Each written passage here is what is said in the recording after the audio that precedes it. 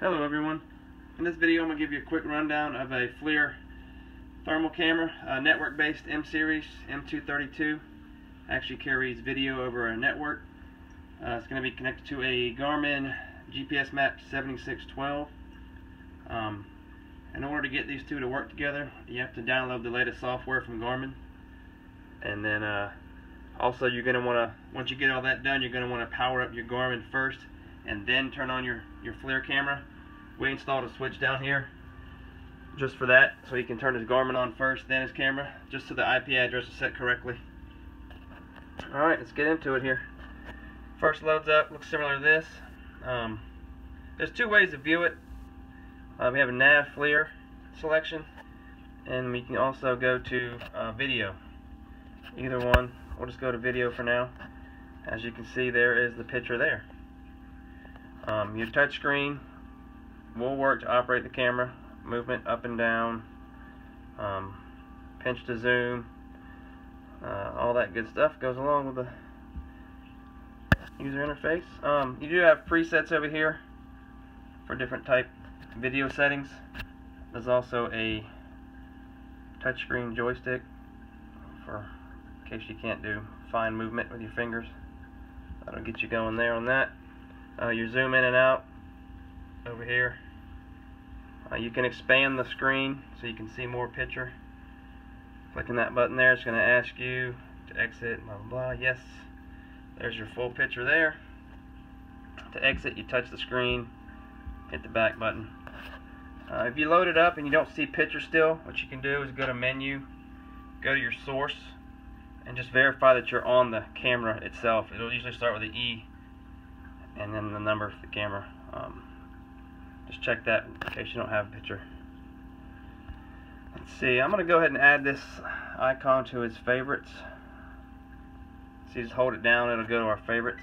That way whenever he wants to go to it real quickly, he can go right to it. Let's get back into it here. Look at some of the other features. You press down menu, you can go to scan, and that'll scan. You can pick slow, medium, fast, a scan rate to view ahead of you. Turn that back off. You can do different colors. Of course, you got your red, your fusion, and on here. You can change the scene, day, night. You can freeze the picture by doing that there. Your video setup, you can do full screen, which I showed you earlier. You can just hit the back button to get out of it. You can do the polarity different, where white's hot or black's hot, depending on what kind of conditions you're in. Mirror, if you have it mounted where you can rotate it backwards, you can use it as a rear view. Your home position, say I want the camera to be here for home. I pick where I want the home position to be, and I hit save here. So I can save that position. So I'll do that now to show you. Okay, that's now my home position. So every time I hit the home button, it's going to go back to that exact spot. Here's the scan speed I was telling you about, slow, medium, or fast. You can pick that there. The width as well. You can narrow, medium, or wide. Aspect, you can stretch it, or standard. Standard's usually the best. And you can also name the camera.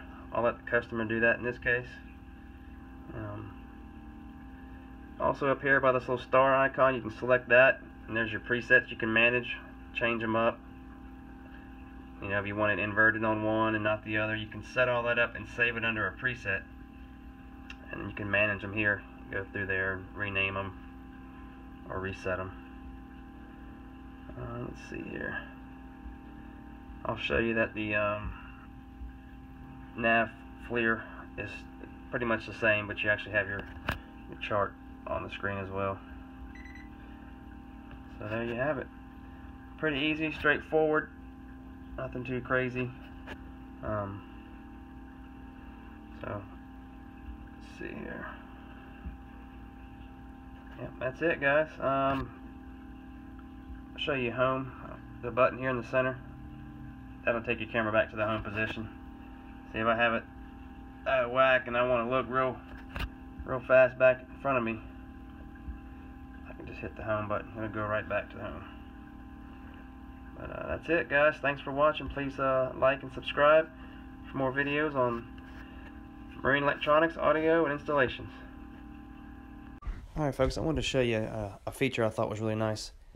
If you download the latest software for your Garmin 7000 series and you have the network-based FLIR camera system, if you download the Active Captain app to your phone and connect to your Wi-Fi on your Garmin 7000 series, then you can actually view the FLIR camera and control it from your phone. So if you're down in the cabin in bad weather or whatever, you can always look outside and see what's going on around you with your FLIR camera. All the functions work just like it would as if you were at the helm. So I think it's worth looking into that and downloading. If you don't have it, I really think you'll like it. I'll let the video play through. You can just watch and check it out. I'm controlling this from my phone in this video, just for reference. Thanks again.